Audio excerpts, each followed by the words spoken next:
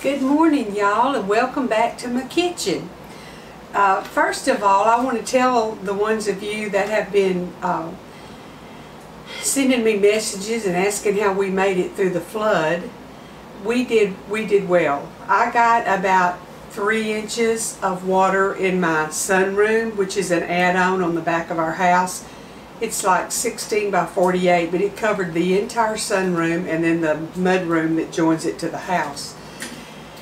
And I had 3 rugs. One of them I just love so much, it has roosters on it. They all got wet, but my husband got them lifted up with fans blowing under them, and some we got outside and the sunshine. I mean, one day we had a burn ban. Then this tropical thing moved in, and in 12 hours we got 25 inches of rain here. Other areas got more than that. So what can you expect when it comes down and the ground's hard and it takes it a little bit to soak in? That being said, the good Lord was with us. I feel sorry for the people. There are people 15 miles from us down at the Cleveand area that have flooded. This is their 3rd time since Hurricane Harvey 2 years ago. We're having these freak flash floods and the ground can't handle it. So anyway, here on our little piece of property, we're all good, and just thought I would answer your questions, and I'm fixing to get started on another good video. Now there's a Mexican food place at Humble that I like to go to, and it's called Lupe Tortillas, and they always have had the best salsa fresca, and they stopped having it. If you get that now, you have to pay 50 cents for a little dish of it. They have the whizzed up kind, but I liked their fresh. So I was able to get their recipe, or one very similar, and I'm going to share that with y'all today. It's good with just chips to dip it, and it's wonderful with pinto beans at their restaurant. When you sit down to order, they bring you your drink, water or whatever you order, and they would bring you a dish of this and a dish of the pinto beans, the churro beans. Well, by the time your food got there, you weren't real hungry because you can't resist those beans and salsa. So anyway, it's delicious with the beans. But I'm going to make it. Y'all can choose what you use it for, but you really need to make it and try it. It's very, very yummy. So I'm going to bring you down close where you can watch. I'm going to be using my Nimco chopper. Y'all have seen me use it before, and I told you, Troy's bought me lots of kitchen gadgets, but this is absolutely one of my favorites. I'm not OCD really, but I do like stuff chopped pretty well the same size, and this just does it perfectly, and everything's pretty. So let me get the camera down here and y'all can watch me whiz this up, because it doesn't take long. You're going to want about 4 or 5 big tomatoes. I think I used 6 Romas, and you can see they're the bigger ones. And I've already started chopping, but I'm going to do the rest of my tomatoes. See how easy this is? And they all come out in little 1/4 inch pieces. I just love it. I've already done most of the onion, but I just sliced the onions. And then I'm going to put them on here. Sometimes you have to whop it twice, but it'll go through and chop them. I seeded the jalapenos. It's 1 white onion, and I've used 2 bigger jalapenos and seeded them. Got another couple of pieces of tomato to do. Okay, then I needed some cilantro and garlic. So I did it in my Tupperware, I think this is called the Power Chef, because it'll just mince it to just nearly nothing. So let me get my spatula and get this in here. It was about 10 sprigs of cilantro, and I did the stems and all. There's a lot of flavor in the stems, because this will mince them up and you'll never know you're having a stem instead of a leaf. And it was 2 nice sized garlic cloves. I'm going to put the juice of a half a lime in it.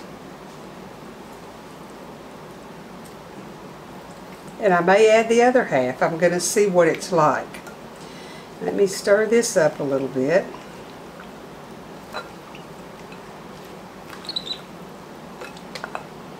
Now, when I go to Lupe Tortillas, they have some purple onion in theirs and some green onion blades. And I may add some green onion blades here in a minute. I'm going to taste it and see what I got going on. But I think that's more for color than the difference of the flavor. Lately, all the purple onions that I bought, or red onions, whatever you want to call them, they've been hot. They're not sweet like they used to be. Now I'm adding in 1/4 of a teaspoon of salt and a 1/4 of a teaspoon of garlic powder and about a teaspoon of onion powder, just because. And I will read y'all again a list of ingredients at the end. And I've had some people that have messaged me wanting recipes. If y'all are your internet's slow, you're having trouble getting the ingredients down, if you'll email me, my email is always below, and put apron strings in the subject, I will send you the recipe. And I'm going to be real honest with why I'm not typing them up below. I'm trying to build this channel, and there are so many people who will just click on it, scroll down and see if there's a recipe, grab the recipe and not watch. And I need you to watch it as well as get the recipe and use it. So until my channel grows, I'm not going to be posting the recipes down below. You have to watch the video to get the recipes. I'm sorry if y'all think I'm being tacky, but you know, that's what it's all about. I'm spending my time, and I'm spending a lot of money on the food that I'm making. And yes, I'm enjoying it, and yes, we're eating it, and I'm sharing it with the kids. But I want to know that people are watching the videos and using the recipes. So I'm not going to make it real easy to just grab it and run. But I will tell y'all here in a little bit what's in it. I'm going to get me a spoon and taste of this.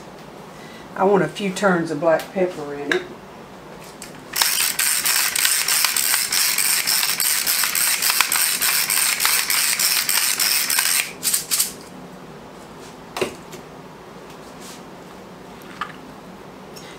Do any of y'all quilt, and are any of y'all planning to go to the International Quilt Festival in Houston the end of October, 1st of November? I'm going to be down there 1 or 2 days, so message me if you're going to be there. Maybe we could meet. That would be fun. I don't really quilt, but I sew. I like to make one-of-a-kind jackets, and I always get neat ideas and, of course, gadgets down there. Besides that, I see people that I only see at quilt shows, so that is that's the highlight of the fall, one of them for me. I love to go down there. Get a spoon and taste of this. There's some of all of it.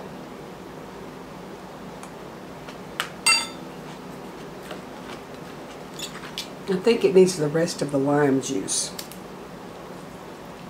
Well, I have the neatest little thing that squeezes these, but I couldn't find which cabinet I put it in, so I had to do it. Yep, I think that's just about right. Oh my goodness, y'all. Here's the Salsa Fresca, or the Pico de Gala, whatever you want to call it, and it is ready to enjoy. Now this little dish, if you all are interested, and of course again I have no affiliation, but I get questions about stuff. Right now in the lakeside, oh my goodness, y'all, here's the Salsa Fresca, or the Pico de Gala, whatever you want to call it, and it is ready to enjoy. Now this little dish, if you all are interested, and of course again I have no affiliation, but I get questions about stuff. Right now in the lakeside, and I don't know what the other name is, just I guess you could look up Lakeside. Anyhow, it's a catalog that comes, and the name of it's Lakeside, and they've got all kinds of stuff in there, and these come in sets of 2 in red or the cream and tan. You can order them, and they're so handy to put soup in with your cornbread around the edges or crackers. I use them a lot. I think they're 2 for $9.99 maybe. But just an idea if you're interested, where you can, Lakeside Collection, that's what the name of it is. So you can Google that and ask for a catalog, or probably shop online. But inexpensive, pretty cool little things they've got in there. Anyway, just a minute and I'll let y'all watch me taste some of this good stuff. It's as good as Lupe Tortillas, and I made it at home. Okay, y'all, I'm going to taste of this because I've been wanting some of it, and I hadn't been down to the restaurant lately, and I figured I could make it and save a little bit of money and have all I want. Here it is.